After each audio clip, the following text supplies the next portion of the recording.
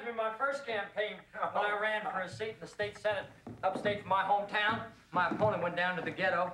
Roger, believe it or not, he was actually handing out dollar bills to them black people down there trying to buy votes. I heard about it, and I went down and I said, all right, you folks take that money, put it in your pocket, keep it, then go back and get some more if you can, because times is rough.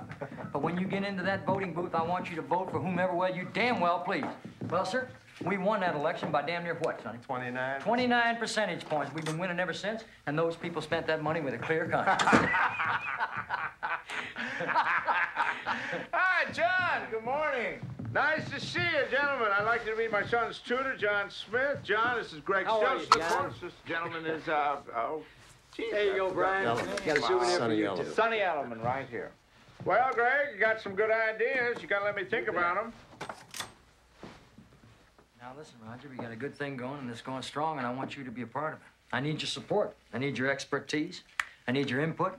And most importantly, I need your money. God bless, Roger.